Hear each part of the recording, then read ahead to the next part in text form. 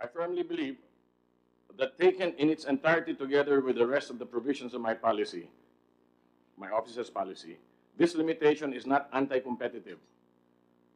My policy requires that the telcos utilize all their future towers, the services of tower companies who can concentrate on building towers that will be shared amongst not only the duopoly, but the ISPs, the small operators, and even the cable TV companies and other telecommunications industry participants.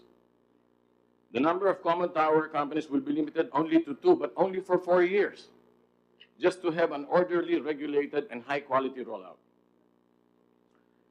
It's meant to enhance the viability of the tower coast.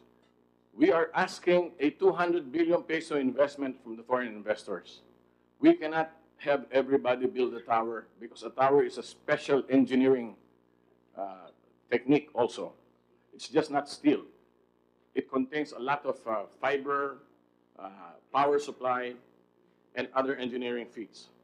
This particular proposal of Mr. Jacinto will not be implemented, right?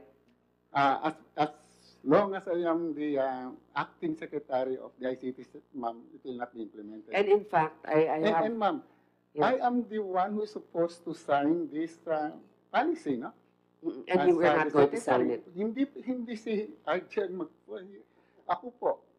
Ako ho yung dadalhin sa korte ng mga lahat na mag-object nitong policy nito. Pero hindi ho si RJ. The MOUC signing is not binding. It does not mandate anybody.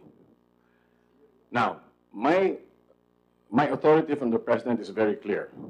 I take charge of the guidelines and oversee its implementation through the NTC, not even through the ICT. I can put it up there in the screen if you wish.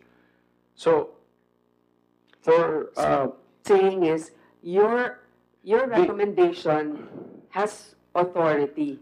Yes. And they need to follow it? Well, has the President signed on your recommendation? No. Okay. Not yet. But only the cabinet can change it, not Secretary Rio.